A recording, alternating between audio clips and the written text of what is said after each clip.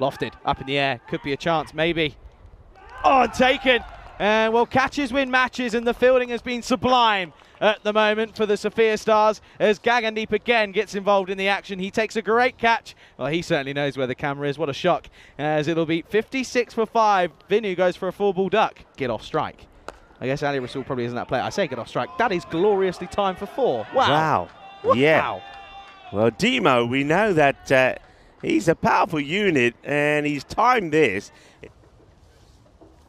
Well, the position he's going to have now is going to be walking all the way back to the dugout as Prakash just get one full and straight, and he just gets through the gap between bat and pad, and the castle is rocked. And Demo will go 4 and out as the score now 60 for 6. Mr. Evergreen showing his class. The slower delivery, full straight, gets it right. A lot of bowlers have tried this slow ball, got it wrong. This is the way to do it. Well, I'll have to try, I'll have to borrow his shades. Anyway, that has gone. That's hammered out of here. Big hit. And once again, you see, they're scoring runs. Last ball.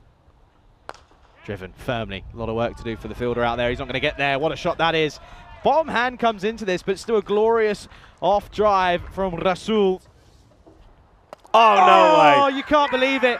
You cannot believe it. And well, when it's not your day, it's not your day. And Dunbar doesn't really want to celebrate, but Mishra will. Of course he will.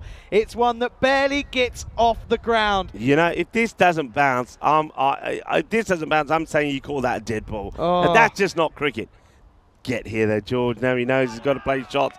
Well, he's going to go here. So Prakash Mishra, the last ball of his spell, picks up another wicket. And that's going to be a 4 for him.